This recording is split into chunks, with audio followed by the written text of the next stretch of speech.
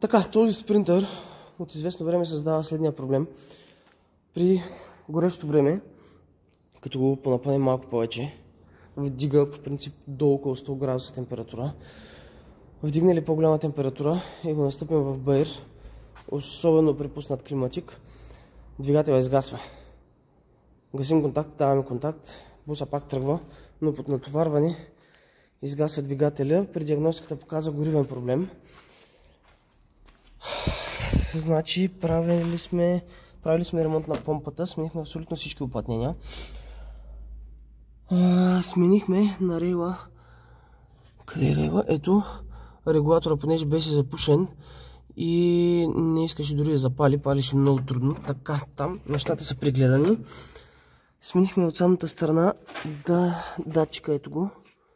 Ето този датчик на рейла, който показва какво налягане има рейла, за да може да контролира регулатора от другата страна. И той е сменен. Буса продължава да се дава този проблем. Когато отворихме тук да огледаме, имахме страшно много нагар. В момента съм го очистил, ще ви покажа накрая една снимка. Много нагар и навсякъде омаслено. Все още не знам какъв е проблема. Най-вероятно имаме някъде изтичане на гориво по дюзите. Сега ще почистим абсолютно всичко. Ще сложим смукателните колектори без капака, който е над дюзите. Ще подсушим абсолютно всичко, за да може при движение да видим къде точно започва да сълзи. Това е горивният проблем. Има някъде изтичане на гориво. И датчика явно на рейла или някой друг сензор го отчита, защото реално не дава кой сензор отчита проблема. Дава единствено проблем в горивната система на диагностиката. И така, почистваме всичко и тестваме. Снимката, която виждате, е точно след като свалихме капака над дюзите. Има много мръстия. Най-вероятно се е получил този нагар след като сме сменяли масло и сме подливали. Но също така има и страшно много омазнение от гориво. След известно време каране видяхме следното нещо. Ще видите след малко едно видео, което показва проблема. То е втора дюза изпуска, т.е. дифтунгата, която е на края на дюзата, е отървала и компресията на цилиндъра излиза през дюзата. Така че трябва да свалим всичките дюзи, да ги пуснем за преглед, да сменим тези дифтунги, да почистим навсякъде и да ги монтираме наново.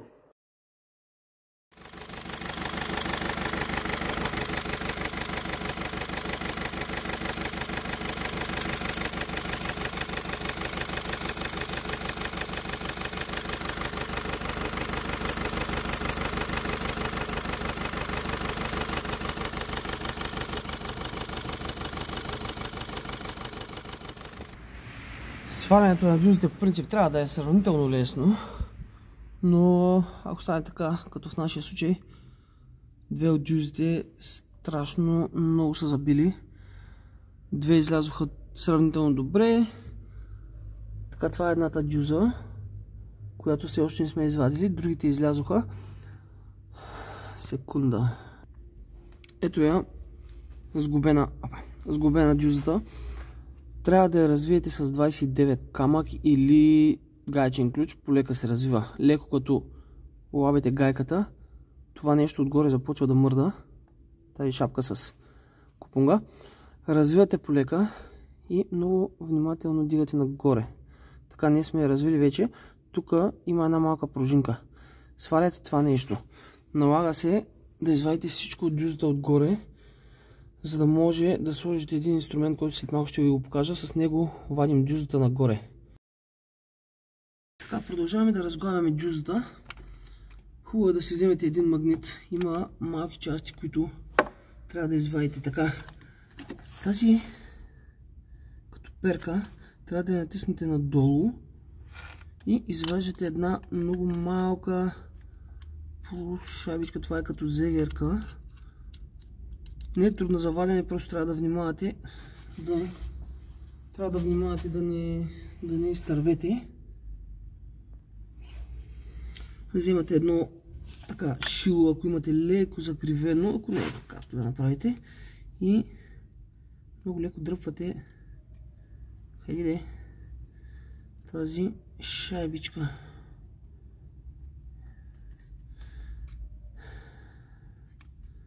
Така, разбира се, и натиси. Иде.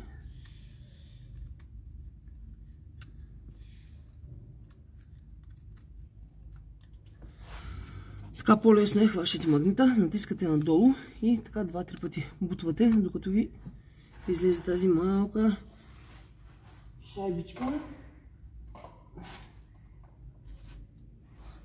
Сега ще ви покажем ето какво представлява. Малко не може. Така. Това нещо е много фин, много хубаво е с магнит, защото падне ли някъде, няма намиране. Така и започвате едно по едно да вадите. Махате тази част. Имате една пружина в средата. Сваляте това. И тази пружина. Така.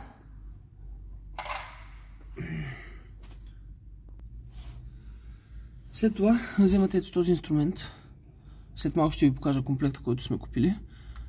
Слагате го в средата. И трябва да развием това нещо в средата. Така взимаме 21 камък и полека започваме да развиваме така.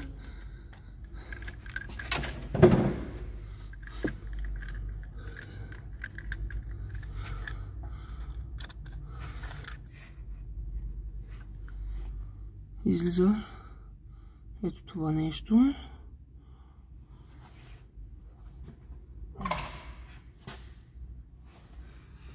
Заедно с една шайбичка тук, която трябва да извадим също.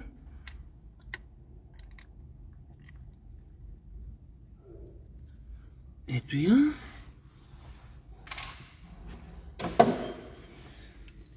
Така, целта на това разглабяне е, за да можем да вкараме ето този инструмент.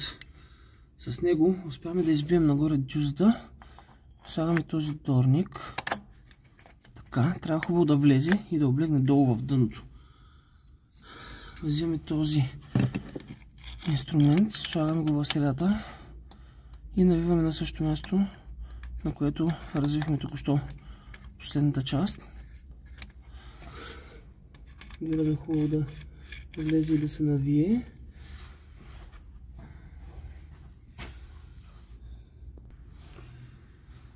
Затягаме леко, не много силно, леко с 10 камък отгоре и с 25 гайчен ключ започваме да навиваме тази гайка. Така, обяснявате си принципа.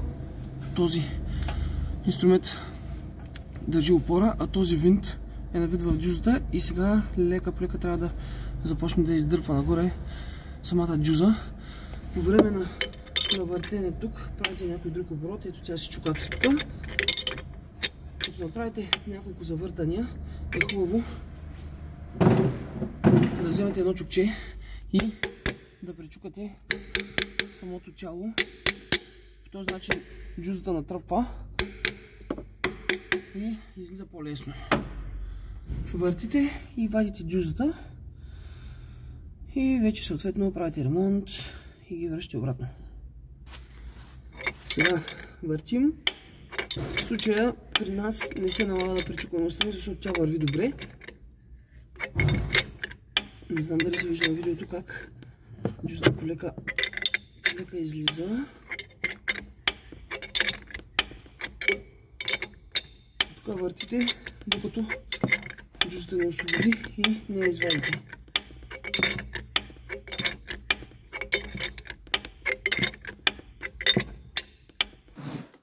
Ето инструмента, който ползваме за варене на дюзите.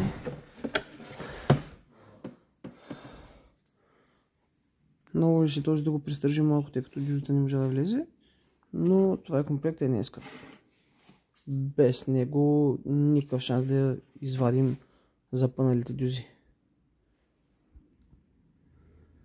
Следващата спънка, с която се сблъскваме, Ето тези дифтунги, които оплътняват между главата и дюзата, бяха заяли, имаше нагар над тях. Ето то се вижда. Та нямаше как да ги извадим. Пробвахме с шила, отверки и така нататък, много полека. Най-лесният начин: вземате един метчик. Трябва хубаво да проверите размера на метчика. Слагаме го на камък, в случая нашия камък 7. С менгемето го набихме, защото не влизаше хубаво в камъка, но беше почти същия размер.